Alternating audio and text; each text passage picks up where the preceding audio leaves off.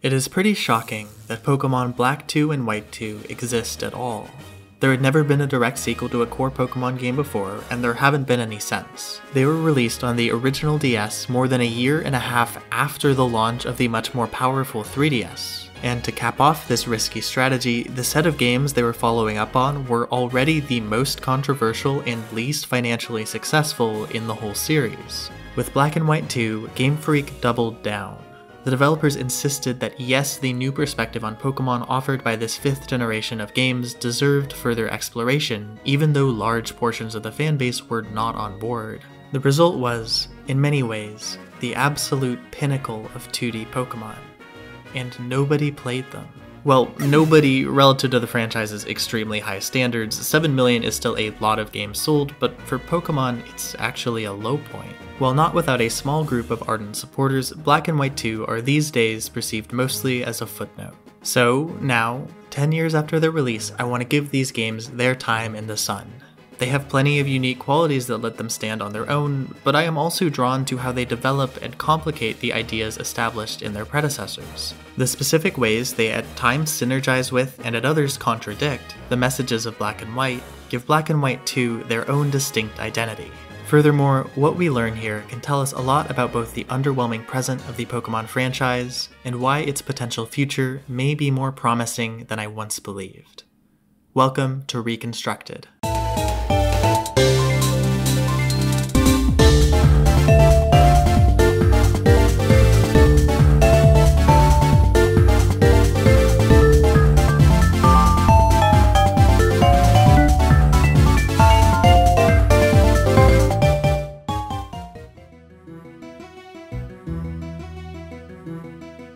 The first 4 generations of Pokémon all had what is colloquially known as a third version.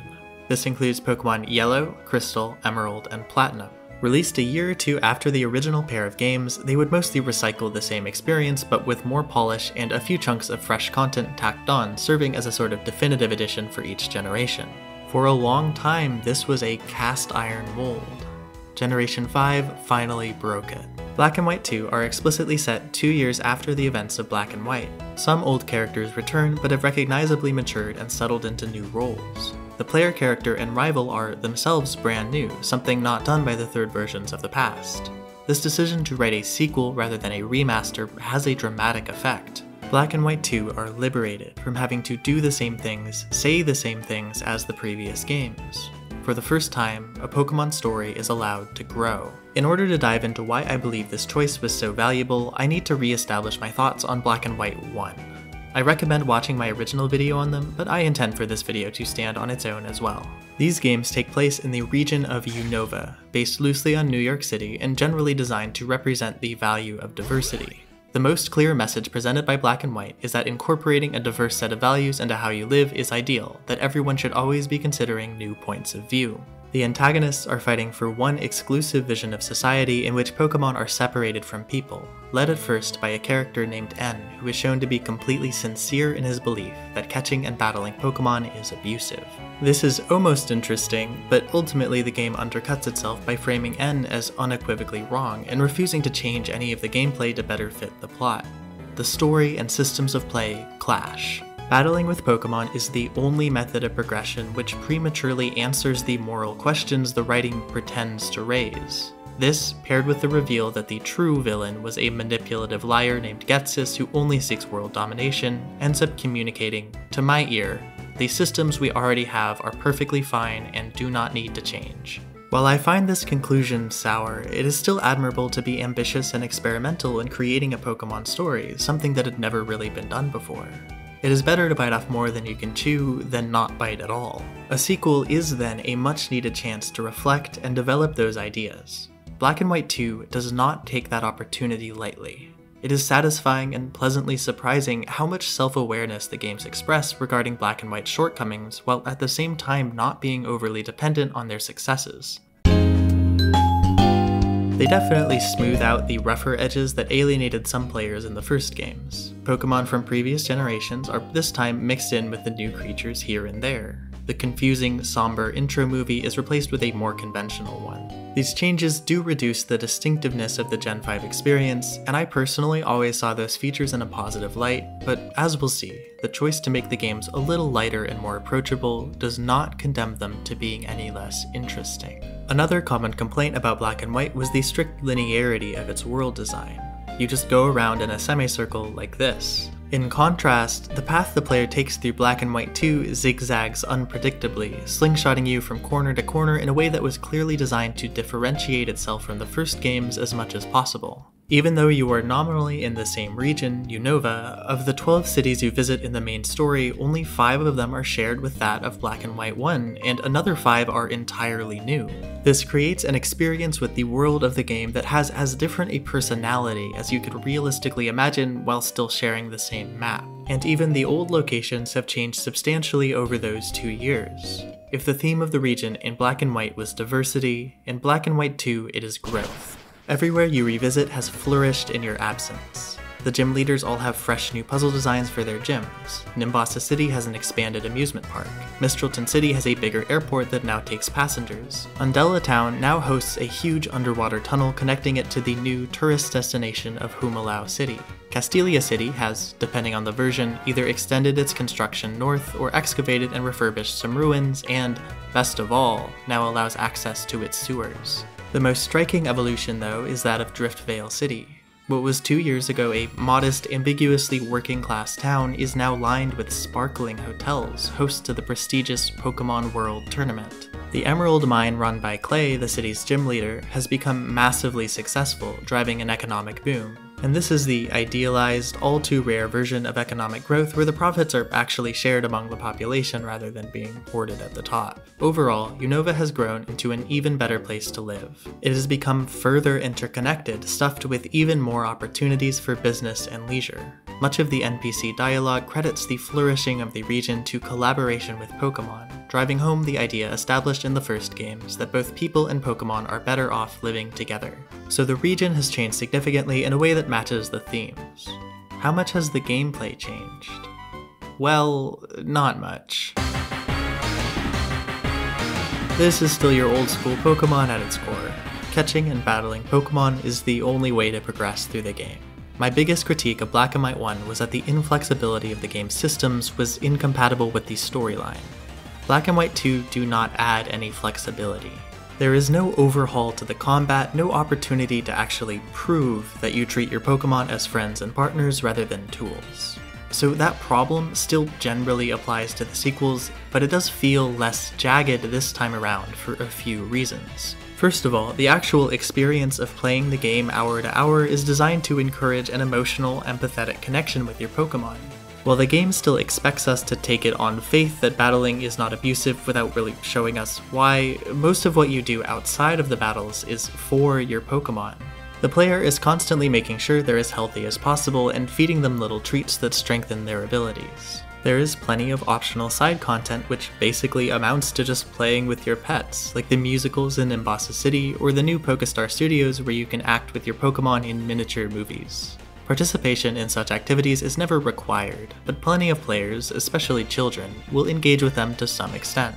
This is something I didn't give Black and White enough credit for, something that has been consistent across the series. Most people don't play these games because the battles are just so fun and engaging, they play them because they like the cute little monsters. That's the primary appeal. So yes, the game makes it very difficult to actually mistreat your Pokémon according to its systems, but there is a lot in place to guide the player toward treating them with care and empathy regardless. Even as an adult, it makes me genuinely sad to delete the save data of any Pokémon game. My friends are in there. Furthermore, Black and White 2's story is a little more careful with how it presents its ideas. There is no one like N and Getsis advocating right from the start for something that is transparently impossible within the game. Team Plasma is still around, but have mostly dropped the pretenses of Pokémon liberation and just outright say they want world domination. There is still moral ambiguity and complexity in its conflict, but it comes later and it comes subtler. The game's writing is more cognizant of building a plot that meshes better with the gameplay systems already in place. This does have the effect of sacrificing memorability for the sake of cohesiveness, though. There is no character in the sequels with as much gravity as N had in the originals. They do succeed in avoiding as muddled a message as Black and White 1, but at the cost of a reduction in ambition. After all, the systems still cannot change. At least, not yet. Black and White 2 took advantage of their status as sequels successfully enough that I wish it was the standard for the franchise. The region of Unova is deepened effectively. The broader themes of the 5th generation are elaborated on rather than just being repeated. The chance for hindsight lent Black and White 2 a heightened self-awareness that, as we'll explore later, serves the story well. Both sets of games function competently as independent experiences, but taken together they certainly feel more like two parts of a greater whole. Perhaps the best example of this is the sequel's most important character, someone who is entirely new and yet defined largely by his relationship to the events of the originals.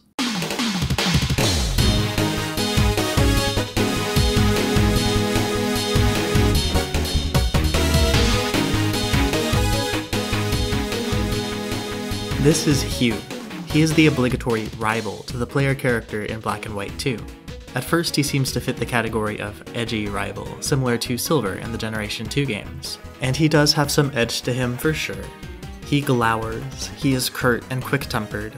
However, none of this animosity is directed at the player themselves. In fact, rival is not a very accurate label for how he and the main character interact. They have very different motivations striving toward very different goals. Their relationship is defined much more by working together and supporting each other than by competing. Hugh isn't becoming a trainer to see more of the world or become the champion of the Pokémon League. He is certainly in a rush to get stronger, but for a while it's unclear why. Soon though, his aggressive reaction toward Team Plasma and the idea of Pokémon going missing start to clue us in. Eventually, he explains what drives him. 5 years ago, Team Plasma stole my little sister's purloin. It had been given to her as a present. I was only a little kid. I couldn't do anything. So that's why I have to get stronger. Much of the first half of the game's adventure is outlined by following Hugh as he chases low-ranking Plasma members around the various cities. Team Plasma at this point are themselves not very interesting. Their reputation ruined by the failed takeover of Unova 2 years ago, they have mostly resorted to being petty thieves and no longer have a coherent mission statement. But they are planning something, and Hugh is single-mindedly committed to stopping them and rescuing his sister's stolen Pokémon. This becomes more complicated in Driftvale City, where Hugh and the player stumble on a small community of reformed former Team Plasma members. These people no longer want to be associated with Plasma's current actions and are trying to atone for their crimes by finding homes for lost Pokémon. This presents an interesting dilemma for Hugh, who refuses to accept that these people may have actually changed. 5 years ago, Team Plasma, you, stole my little sister's Pokémon. I'm the pathetic trainer who wasn't able to stop you. Don't think I'll ever forgive you. I can never forgive Team Plasma.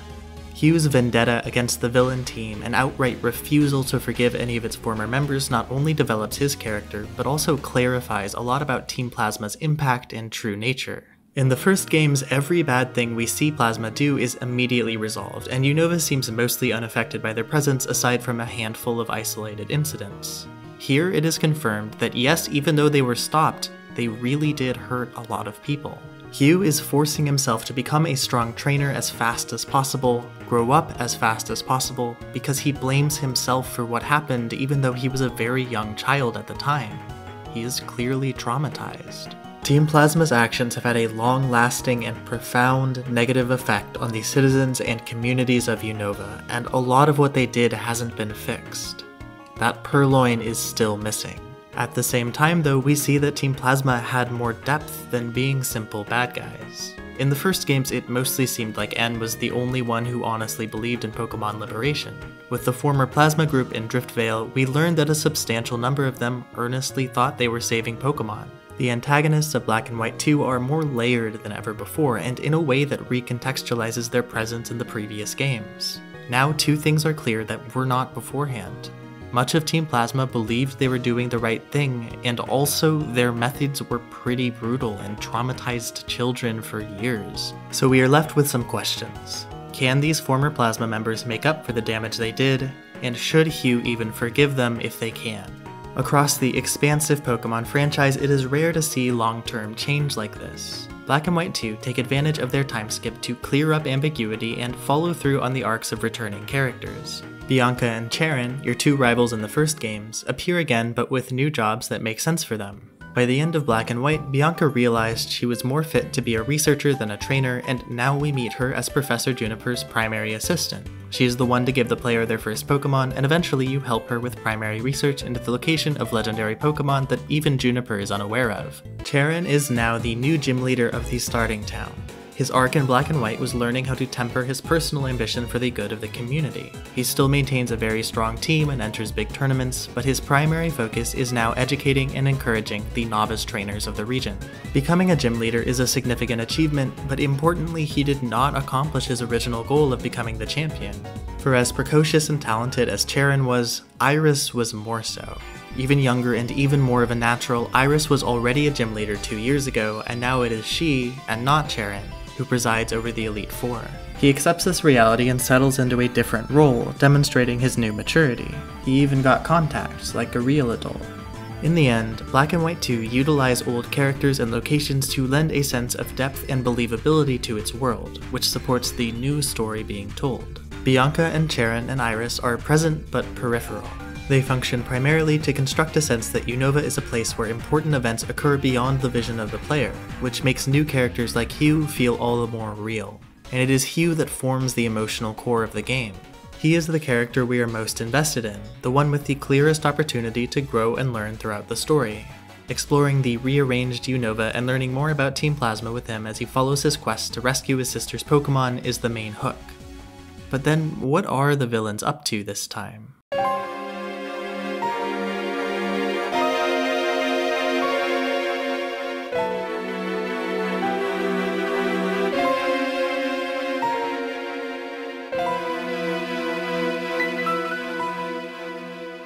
There is a scene in Black and White 1 that, while innocuous in isolation, in the broader context of the game bothered me quite a bit. On top of the celestial tower in the northwest corner of the region there stands a giant bell. You are told that it possesses spiritual significance, that it can judge the true character of whoever rings it. When the player character rings this bell, they are told that they are kind and strong no matter what. This more or less confirms that everything the player does is perfectly morally justified. It is not hard to accept that N's extremist belief that people and Pokemon should be separated entirely is misguided. It is hard, at least for me, to accept that there is nothing at all wrong with these systems of battle and capture. Black and White 1 refused to suggest that any change is necessary at all. In Black and White 2, the Celestial Bell is still there, but its importance goes unmentioned. This is fitting because these games have thought it through more thoroughly and no longer believe that these systems are inherently without fault.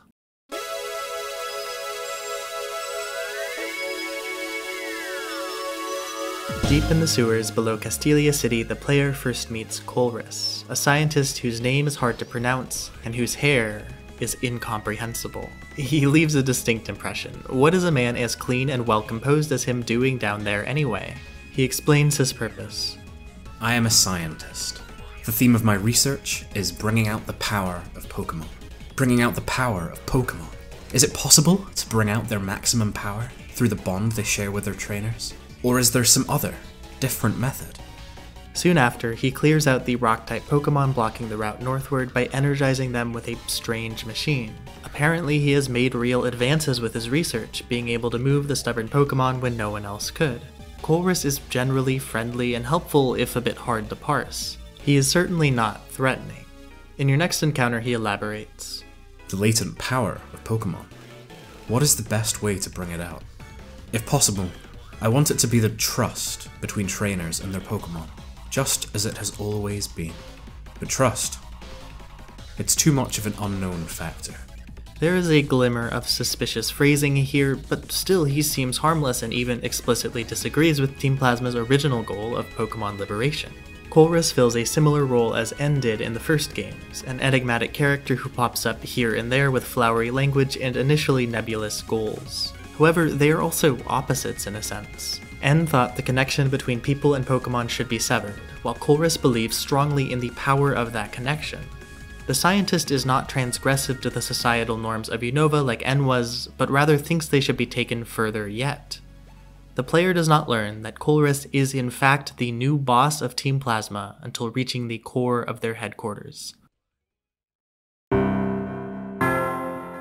After their failed attack 2 years ago and N's subsequent abandonment of the team, which many of its remaining members view as a betrayal, Plasma settled on a more straightforward plan, taking Unova by force. They hired Colress to lead this new phase, providing him all the resources he needed for his dream project of building a Pokémon-fueled superweapon. The two most powerful and historically important Pokémon in Unova are the twin dragons Reshiram and Zekrom. In the distant past, they used to be one larger being, an unnamed ultimate dragon that split apart in response to conflict between human factions. Both of them are currently absent from the region, but as it turns out, this division also created a third legendary dragon. This is Kyurem, the boundary Pokémon, an ice dragon type that is described as an empty husk, the leftovers of the full dragon, yet is extremely powerful nonetheless. Kyurem is the creature Plasma will use to freeze over Unova and rule it with an iron fist. Kyurem is how Colress will fulfill his dream of maximizing the power of Pokémon. When you finally confront the scientist on Plasma's flying fortress, he expresses no remorse. What I desire is to bring out the entirety in Pokémon potential. If I can accomplish that, I don't care what it takes. If it means the strength must be brought out by the interactions between Pokémon and trainers, then so be it. If it means you have to use a merciless approach, like Team Plasma's, and force out all of the Pokémon's power, then so be it. And yes, if the entire world is destroyed as a result, then so be it. Despite Plasma's insistence that Kyurem is an unfeeling weapon, it is obviously miserable, obviously just as much a victim here as the people in the cities it freezes. It is kept in a tiny container hooked up to machines with tubes and wires. When you approach, it cries out. Hugh notes that it sounds lonely. Kyurem is hurting. As a villain, Colress represents something new, the status quo taken too far. He is not an absurd megalomaniac like Getsis, nor is he naive and brainwashed like N. Instead, he is a respected scientist, successful and integrated within normal society. Colress knows how the world works, and still he chose to do this. This is, finally, a tangible example of the kind of trainers N despised, abusive and lacking empathy, that were entirely invisible in Black and White 1 beyond the obvious cruelty of Getsis. They are visible now. The morality of the previous games was, forgive me, very black and white. Now we are shown shades of grey. With Colress and Kyurem, Black and White 2 show that there is a wrong way to work with Pokémon. The systems can be corrupted. So how can we improve them?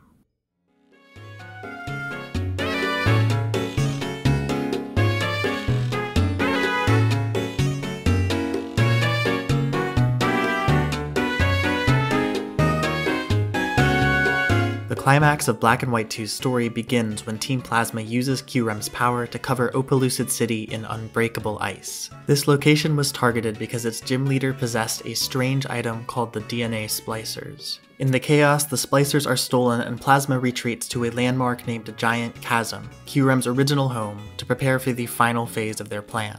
With the invaluable help of the ex-Team Plasma members, the player and Hugh manage to successfully infiltrate the frigate that serves as their headquarters. After defeating approximately 1 million Plasma Grunts, you take down their leaders as well, including Colress and the Shadow Triad. This section includes Hugh finally accepting the help of the former Plasma members, learning to believe that people can actually change for the better. He also, at long last, is reunited with his sister's stolen Pokémon. However, the true mastermind of Team Plasma finally emerges from the shadows even more unhinged than before and wearing an even cooler looking cloak. Getsis is back.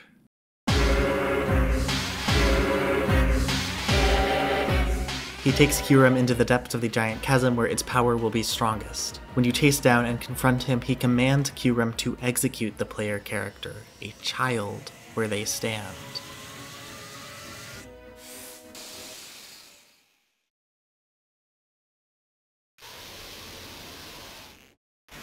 At the final second, you are saved by N and one of the legendary dragons from the first games. However, this too was part of Getsis' plan.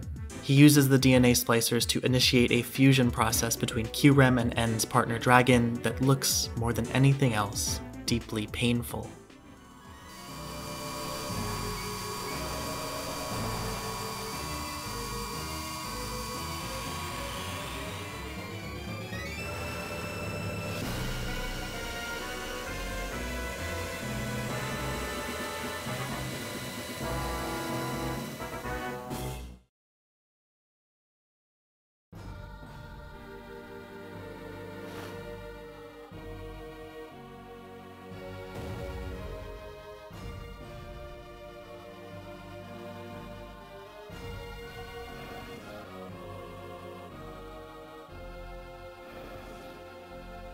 Of course, though, this is not enough. Getsus only views his Pokemon as tools and thus is unable to draw out their true potential.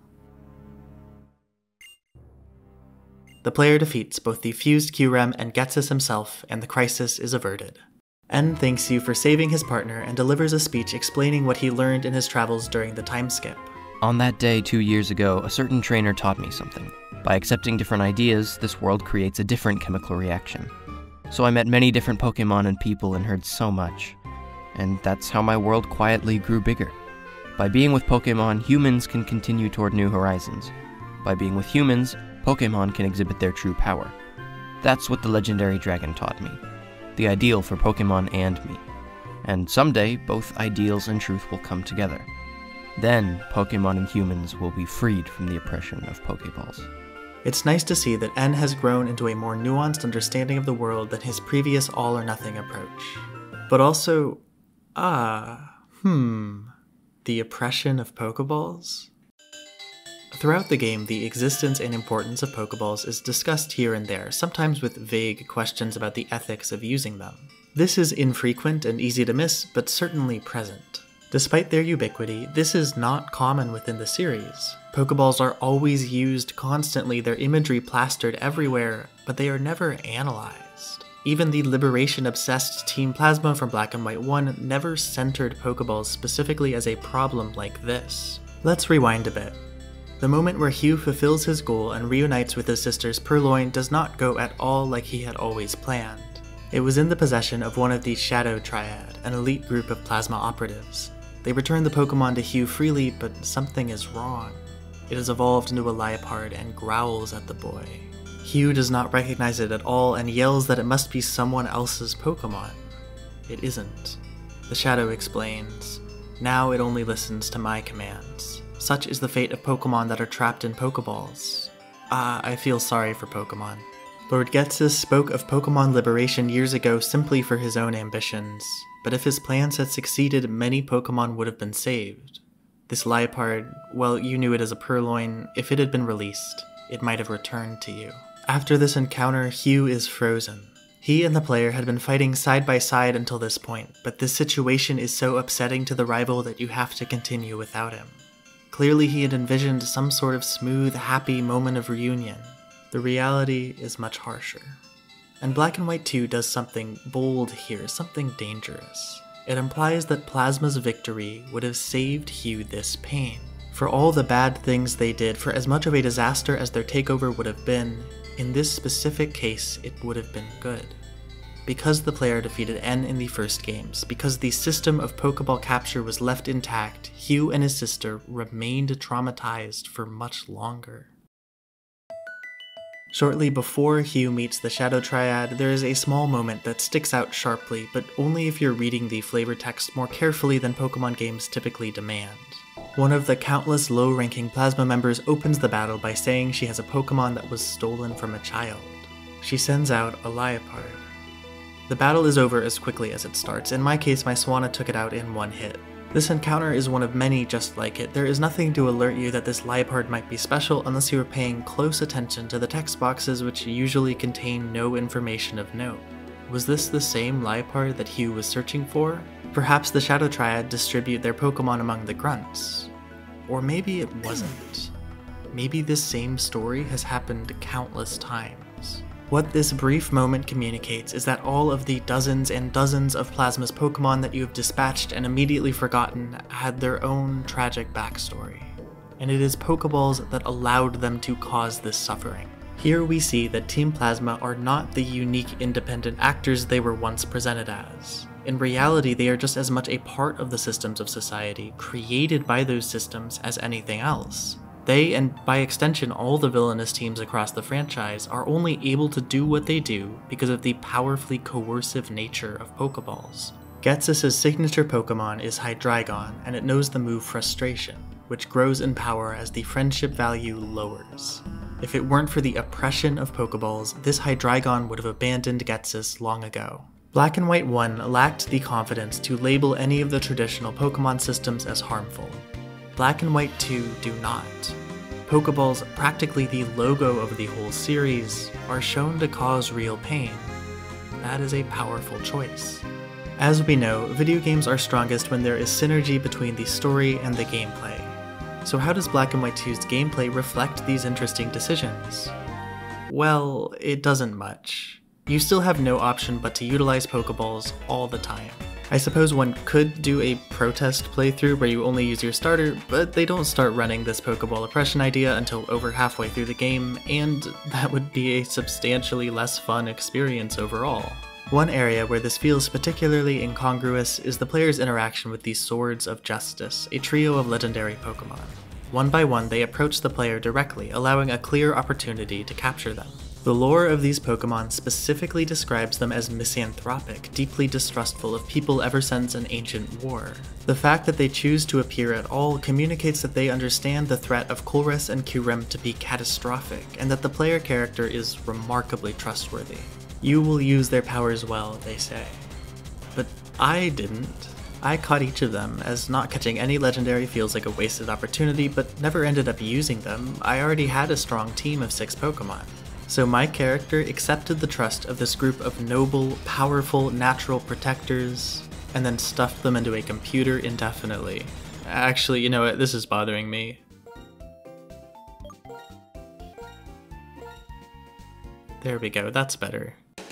However, there is one moment where the gameplay and story align, fleeting yet resonant. Another staple of the Pokemon formula since the 2nd generation is a climactic encounter with a legendary Pokemon, almost always the one that's on the game's cover art and start screen.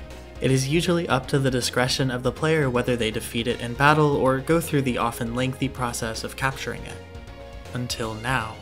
In your confrontation with the fused Kyurem, the game does not allow you to catch it. After everything you have learned, it is clear both thematically and mechanically, using a Pokeball here would be wrong. This is a systemic denial of the expectations of Pokemon in a way that has chemistry with the story it is telling. It's not much, but it is real. Of course though, this cannot last. Not this time. Once you clear the Elite Four and enter the Hall of Fame, you have the ability to seek out and catch Reshiram or Zekrom, and then return to the Giant Chasm to catch Kyurem. You can even fuse them back and forth with the DNA splicers. After all, if you could never possess the Pokemon on the game's box, it would be frustrating to most players, bordering on false advertising. Locking a Pokemon out of being captured entirely is unthinkable, at least for now. When the player catches either Reshiram or Zekrom, N is present. He says goodbye to his longtime partner Pokemon and leaves you with this message. Someday, Pokemon and humans will be bound together without Pokeballs. They will simply trust and help one another. Make that kind of world. In the post-game, our main characters are taking steps, small but tangible, toward that better world. Hugh has a redirected focus as a trainer, prioritizing strengthening the bond with his partners over revenge. He spends his free time helping ex-Plasma members reunite lost Pokemon and working towards befriending his sister's Liepard. Colress has voluntarily disbanded Team Plasma and feels proven wrong by his loss to the player. His change of perspective seems driven more by utility than ethics, but at the very least, your actions have made him less likely to exploit Pokemon in the future. Pokemon Black 2 and White 2's message is both an extension of, and refutation of, the message of Pokemon Black and White. They still believe that the general shape of society is good. People and Pokemon should live together. This time, though, they show that striving for systemic change is not always naive. The systems do cause real harm and should be replaced. We just aren't ready yet. You can challenge the systems, but you must do so slowly. Someday, the world will change for the better. So then, when is someday?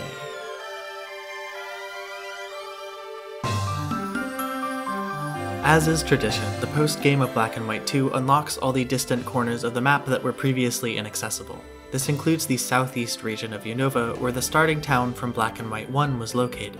There you can meet the mother of the protagonist character from the first games. At first glance, she actually mistakes you for her child before apologizing and explaining that they left Unova on the back of the other legendary dragon in the hope of reuniting with N. It is a bit odd, right? This old character is mentioned frequently with an air of reverence, but never reappears to help in the crucial moments. One of the last things N says in the post-game is that he plans to leave Unova in search of that trainer. They have been looking for each other the whole time, and we never see their reunion.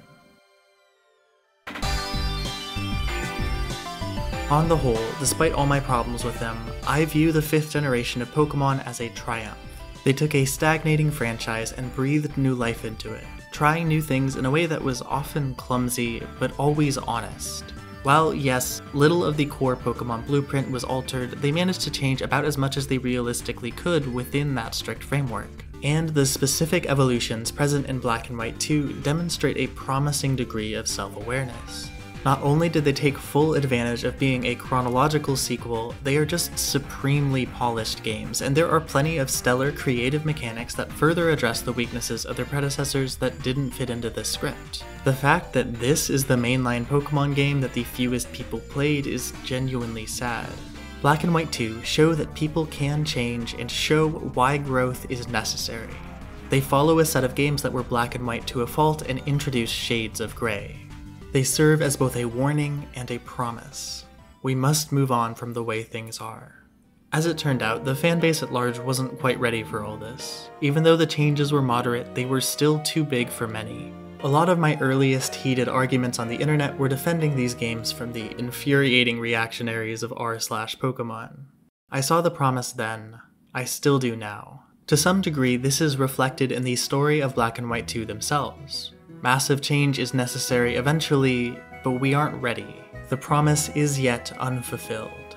When discussing Black and White 1 in isolation, I ended on a pessimistic note. It felt hard at the time to imagine a strong future for Pokémon considering the public rejection of Generation 5 and the immense pressure created by the size of its media empire. In the year since my first video, though, something important happened. Pokémon Legends Arceus was released, and it was good. I haven't played it myself yet, but a lot of people who hated Sword and Shield and were ready to hate this game liked it. Arceus was by far the biggest mechanical departure for a mainline Pokémon game, and it was a critical and commercial success. Hey, I think we're ready now. Black and White 2 didn't feel like the second half of a story, it felt like the second of 3 parts. We still have not seen Reshiram, Zekrom, and Kyurem in one place. Hey, I think someday is soon. In the next few years, it should be time for the developers to make good on the promise of the 5th generation, to replace the systems and reinvent our relationship with Pokémon. They better remember that promise. Hey, Game Freak, show us the full dragon.